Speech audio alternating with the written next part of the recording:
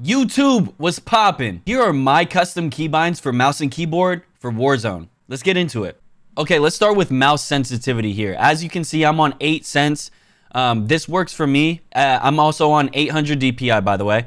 However, I was on 5 in-game sense, and I've been doing a lot of aim training, so that's really helped me raise my sensitivity as well as be more accurate. So I recommend for mouse and keyboard players that you guys start using aim training, Kovacs, aim labs, whatever. Anyways, this is all default. I haven't touched any of this. And then ADS mouse sensitivity mode, you want relative and instant, and then 1.33. I'm pretty sure that's just default as well. Then we'll move to the custom sensitivity per zoom. Once again, this is going to be personal preference. I was at 0.50. But like I said, I've been doing some aim training, so I have been able to raise my sense and not lose accuracy. I've raised mine up to 0.90, which I have kind of fluctuated with like 0.95 and 0.90, and I noticed like a huge difference between 0.90 and 0.95. 90 works so much better for me. I've been a lot more accurate. So, like I said, this is going to be personal preference. At the end of the day, I do recommend something a little lower to start out with, but test it in game and see how it works for you. And then all this stuff, whatever. You don't really need this. Disable it, whatever. Copy this. This is whatever. Here, we'll move on to movement. This works for me. Slide behavior, tap, crouch, toggle, prone, toggle, airborne mantle, disabled, sprint, toggle, automatic sprint. I use auto tack sprint. This is going to allow you to where right when you click forward, you're going to be sprinting. So I definitely recommend auto tack sprint. This is probably the most key thing on your movement here. Walk behavior, I don't really use this. Doesn't really make a difference in game. All this other stuff is irrelevant. Movement, yeah, this is pretty much all default. Use key, again, this is probably going to be personal preference. I use F. This works easy for me. It's a close bind, so F works for me for use and interact. Jump, mantle, space, crouch, slide, C, prone, left control. Again, this all works really good for me. Sprint, tack sprint, shift. Moving on to the weapons and equipment, I recommend just copying this.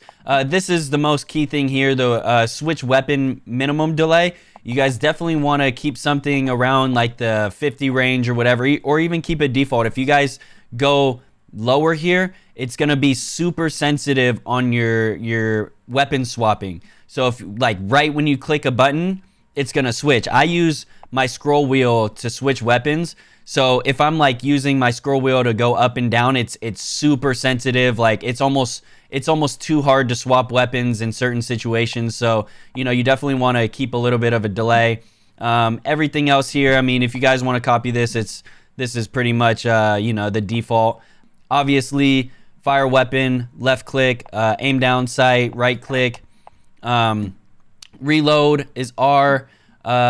Here, once again, I use my scroll wheel to switch weapons. So as I'm playing the game, I use my scroll wheel. I'm just clicking it up and down. I do use 1 when I'm plating, so to cancel my plate. So when I'm plating and, I get in a situation where I need to cancel my plate, I don't use the scroll wheel. I click 1, which cancels my plate and allows me to get back into the engagement faster. So, this could be personal preference, but this works really well for me. Then moving on to weapon mount, I go with G, alternate fire, B, melee. I have messed around with different keybinds for this, and I feel like the best that has worked for me is caps lock. Lethal equipment, this is really key for me, guys. This is something that the default bind is on the keyboard. However, I have switched this to my mouse using the lethal and the tactical, and I don't have any issues with it affecting my aim.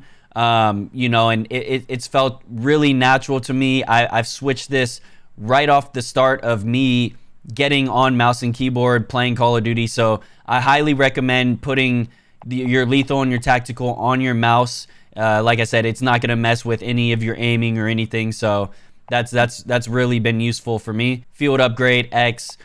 Then mission ability for weapon inspect, it honestly could be whatever you guys want. Zoom in and out, you know, it doesn't really matter here.